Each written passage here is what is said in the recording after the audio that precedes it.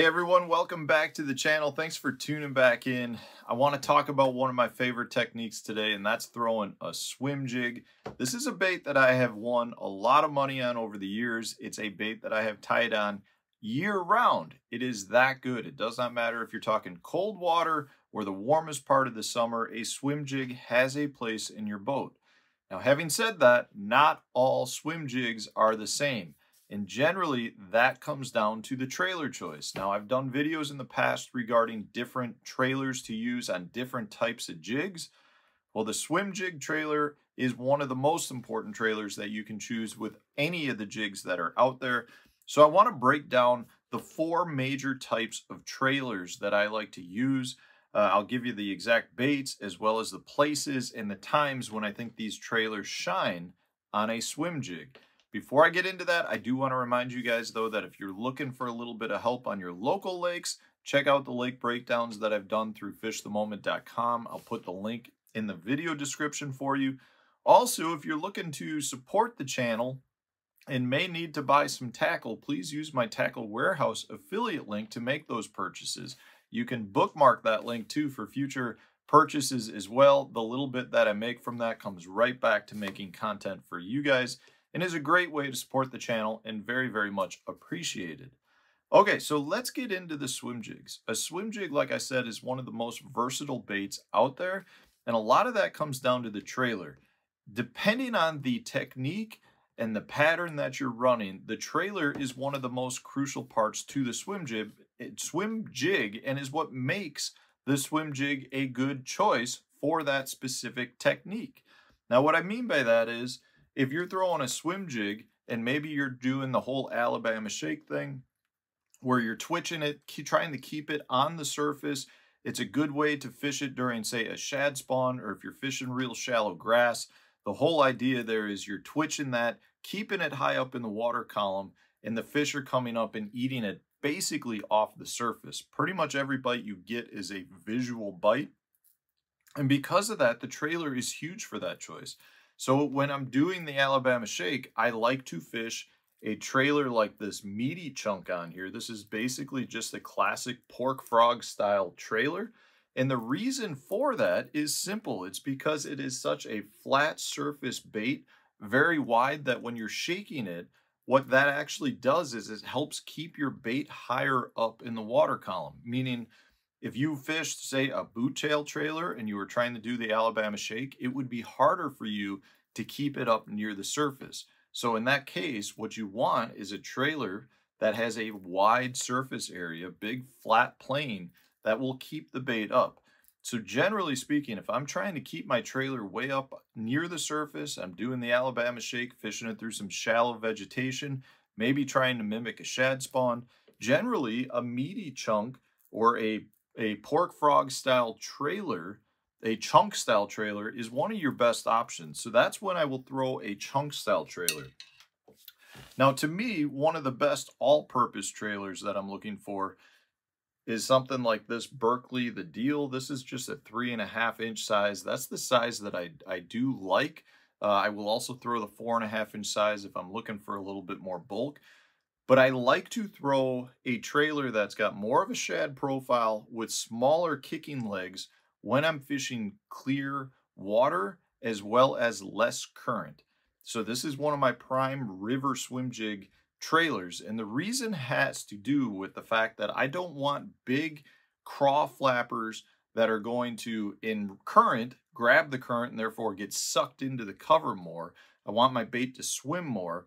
And if I'm fishing really clear water, I don't need big flappers, because those flappers are going to give off a lot of vibration that's not necessary when you're talking about clear water. So I like a shad profiled trailer. In this case, you can see it's a little wider body, but thinner on top.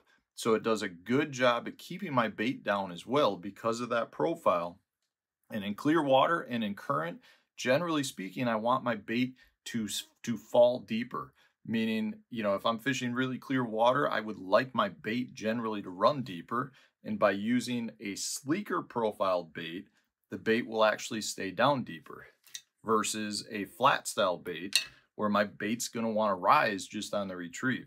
So one of my favorite all-purpose ones is just a small shad profile bait with two smaller flappers that are still going to give off some vibration, but they're not so big that they're going to change the action of the bait. Now, if I'm looking for big flappers, like this Pit Boss that I put on the back, this is going to be something I'm going to throw in much dirtier water. So if I'm fishing generally muddy type conditions where a swim jig can still really excel, I do want something that's going to create a lot of motion, a lot of vibration, let the fish know that my bait is there.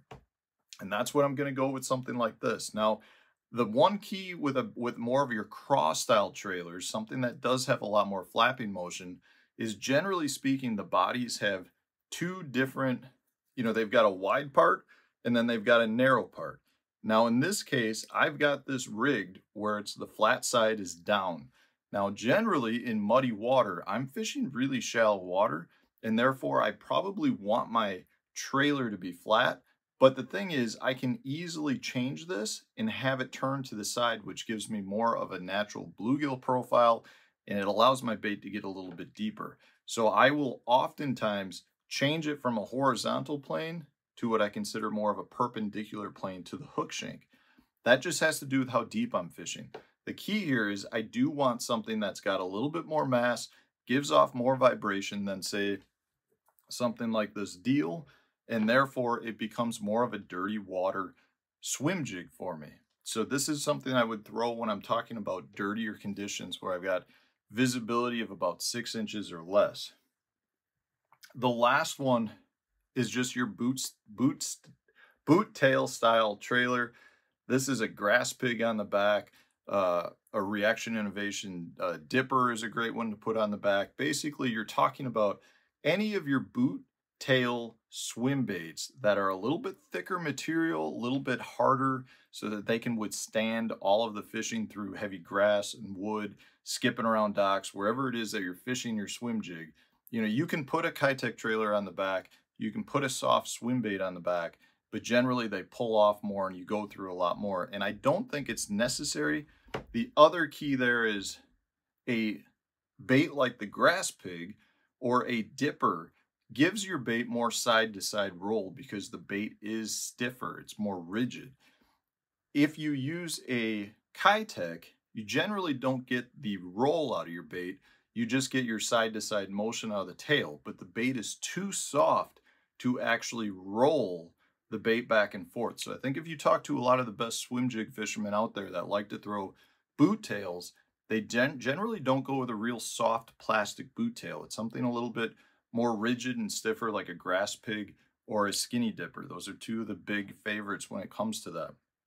But the key here is this does a great job at mimicking those fish that are keying in on bait fish. So if you're throwing a white one around shad, or you're throwing one colored like this around bluegill, it's a very good bait if you're trying to capture bass that are chasing or feeding on specific forage species that are not bottom related. So generally speaking, in the muddy water situations, a lot of times I'm throwing something that I feel like is more of a craw imitator. In this case, this is going to be more of your perch, bluegill, shad imitator, and it works great. Now again, a boot tail is a great all-purpose trailer. You can fish it in most scenarios. Again, this for me is a very good bait to fish in that mid-range watercolor. So, anything from, say, 1.5 feet, 2 foot of visibility to like 3 or 4 feet of visibility. Once I get clearer than that, I like to go with more of the deal style trailer. Once it's dirtier than that, I like to go more with my bigger cross style flappers. But those are the 4 main trailers that I use with my swim jigs. I think it makes a big difference in my success on the water when I choose the proper trailer. Generally speaking, I don't think you're in the best case scenario if you were just going to take a chunk and throw this across the board every time you threw a swim jig. Just like I don't think if you threw a cross style, you'd be catching as many fish as you should be if you threw that all of the time. I think every one of these has a time and a place, and I think it really helps me with my success when fishing swim jigs. So hopefully you found this helpful. Let me know in the comment section, what are some of your favorite trailers for swim jigs? I'd love to know from you guys. I'm sure other viewers would as well. If you enjoyed the video, subscribe to the channel if you haven't done so already. Hit the like button. Stay tuned. New video coming out tomorrow.